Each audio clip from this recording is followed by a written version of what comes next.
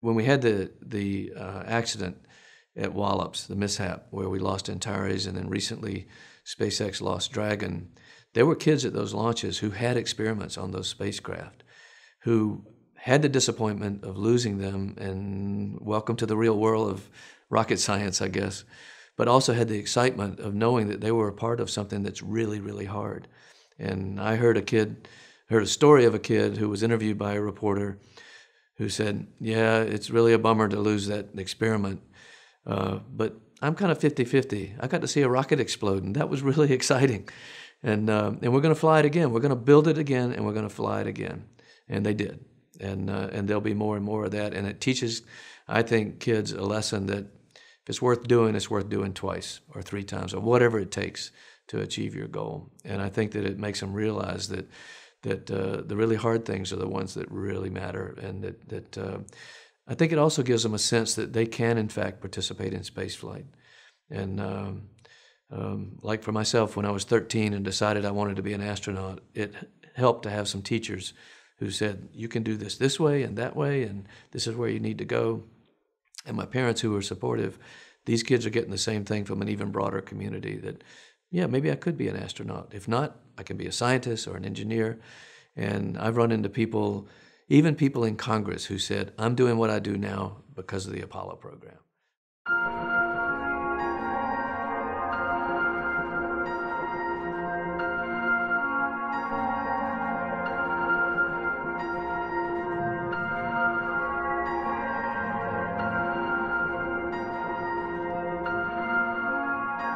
It's one small step for man, one giant leap for mankind. We choose to go to the moon.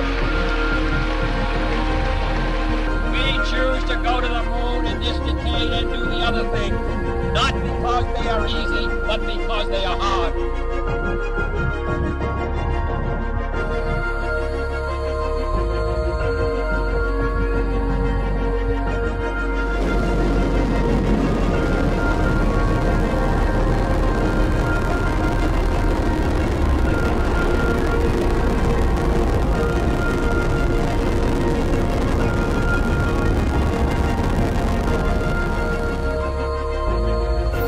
Decades ago have passed since Neil, Mike, and I traveled across the blackness of space to win a peaceful race.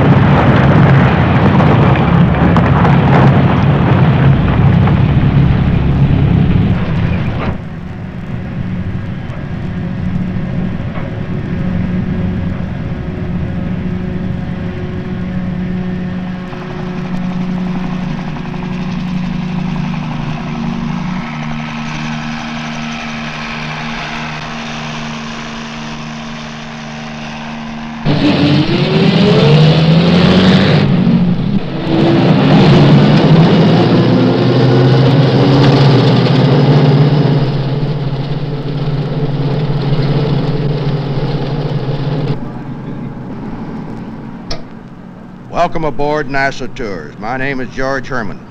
We'd like to bid you a warm welcome to the John F. Kennedy Space Center. During our tour today, we'll have recorded commentary, and at times I'll stop the tape to answer any questions you might have. For those of you with a camera, anything you see you may photograph. Now, smoking is not permitted on our bus, so let's just settle back and relax, and we'll begin our trip with the Western world's first spaceport.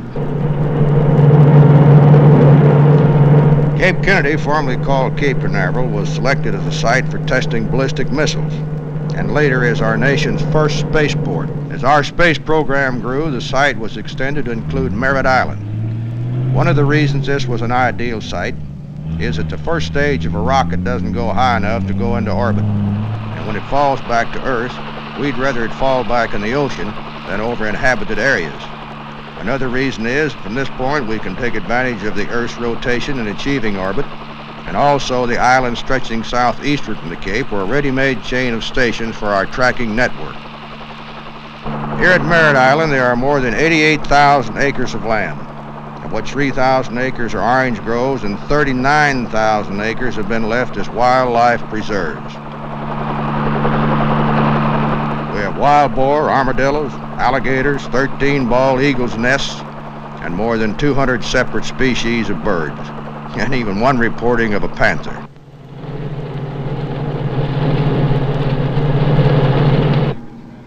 The long white building on the right is the Manned Spacecraft Operations Building. Here is where we receive and check out the Apollo spacecraft and the lunar modules. And if you ladies think you keep your house clean, well, you should see the inside of this building. The walls, the ceiling, and even the floor is painted white, and they never stop vacuum sweeping.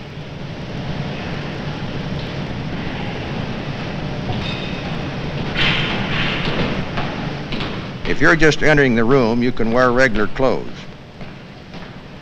But before you can go near one of the spacecraft, you have to put on white gloves and a special lint-free gown, like a surgeon would wear in an operating room.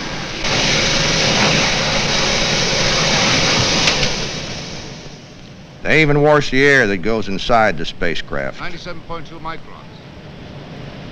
Okay, good.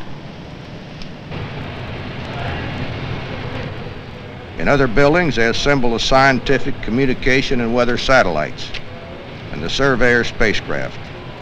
For you folks who don't know what a Surveyor is, that's an unmanned vehicle, and we've already soft-landed 5 on the moon. You've seen the pictures they send back. The last 2 even had claws which dug at the surface, scooped up the soil, and then sent a message back to Earth to tell what kind of soil it was. One reason for all of this is to make sure when our astronauts get to the moon, they got a pretty good idea of what to expect. While all of this is going on, the astronauts are practicing every detail of the flight. To help them do this, they have a trainer that is just like a real spacecraft, where they can simulate everything from the actual blast-off, complete with sound effects, to a docking in space. Key started, and no P11. Okay. Keep on, go check that. Roger. 5, 4, 3, 2, 1. All right, lift off, clock is started.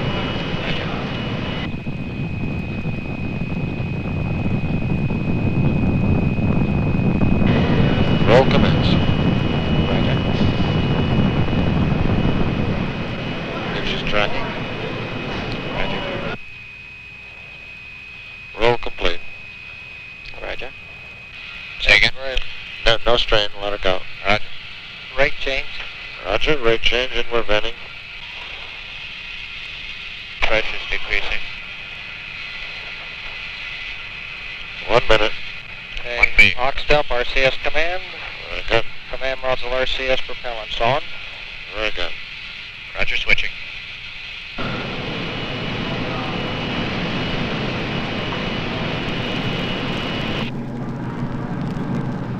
How far do you think that building is? Anyone like to take a guess? 1 mile? Anybody else? Closer to 2 miles. 1.5 miles? That's the vehicle assembly building, and from here it's 5 miles away.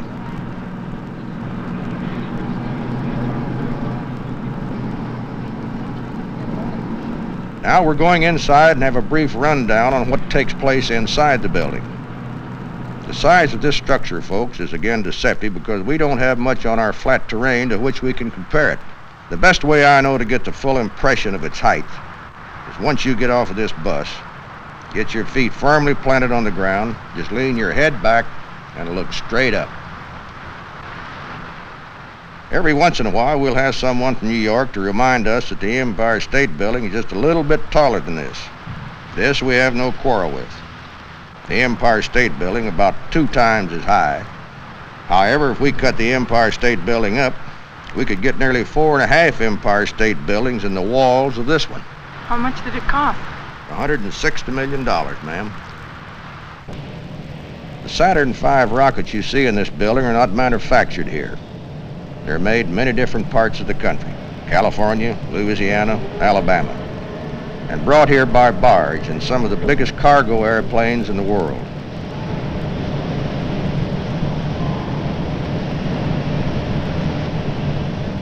Now that you've seen the size of some of our rockets, you can understand why we must have a big building to put them together.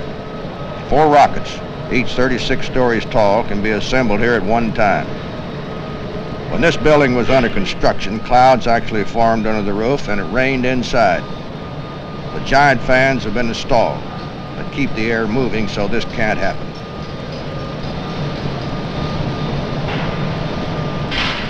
Once all the individual stages are checked out, they're moved into place with an overhead crane.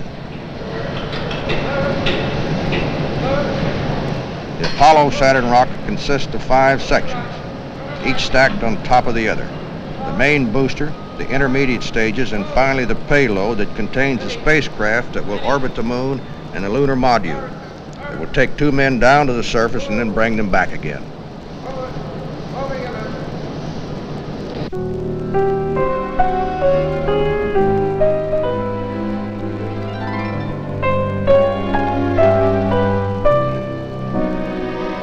When the rocket is assembled and all the systems checked out again, they open the doors at the side of the building. The doors are made up of sliding panels, each panel weighing 30 tons, and it takes 45 minutes to get them open.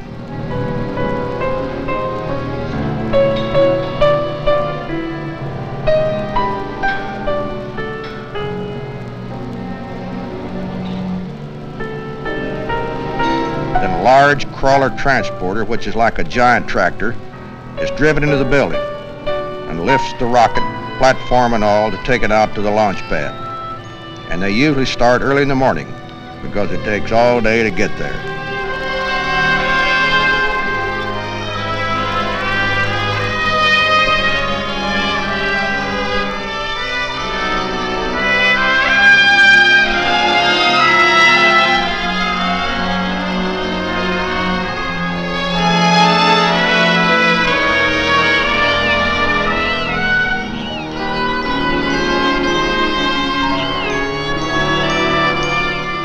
It's over 500,000 miles to the moon and back. The first 3 miles of that trip is made right here on the road out to the launch pad.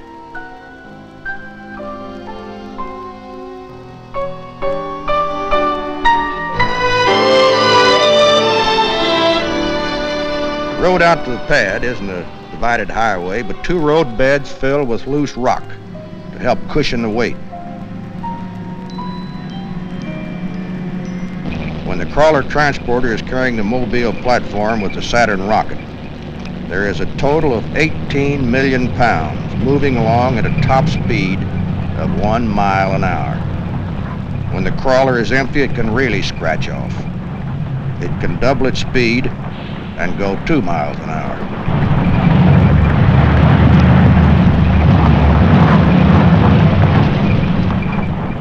We had 2 gentlemen from Texas out here the other day, and one of them looked at those crawler transporters and said, "Hey, Tall, when we get back to the Big D, for you folks who don't know what the Big D is, that's Dallas. Remind me to buy one of those things." And the other said, "What in the world would you do with one of those?" And he said, "I'd put a blade on it and mow 'em along."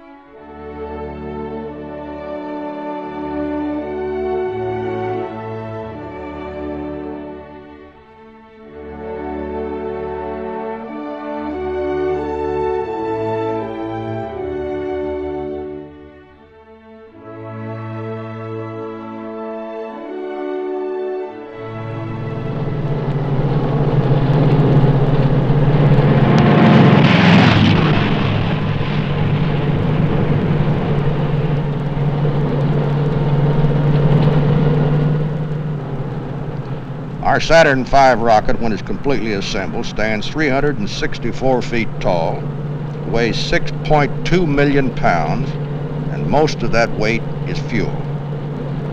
When this rocket leaves here, it will lift off with a thrust of more than 7.5 million pounds. This is about 180 million horsepower. That's more horsepower than a string of cars lined bumper to bumper from here to Seattle, Washington.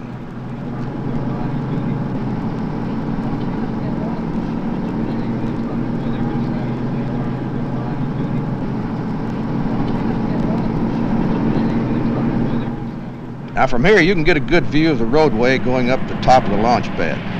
Remember, that crawler transporter must traverse this grade with the Saturn V rocket. There are automatic leveling devices to keep the rocket level, so it doesn't become top-heavy and fall over. We're test launching these rockets right now in preparation for a launch to the moon. But it's more than a moon rocket, folks. It will do that job and whatever else this country needs to do in space for a long time to come. Okay, are there any changes to the schedule, Arnie? Line item 7, which is shown for all day, all of first shift Tuesday. The tank pressurization test will not start until 1300. When do you want to run the leak check? First shift Tuesday. Arnie, you're going to extend that time out for 5 hours by cutting it off in the front end of that LH2 storage tank pressurization. Negative. The hazardous portion of that test should last only about 4 hours, Ted. Time check coming up on Apollo Saturn count. T-minus 8 hours.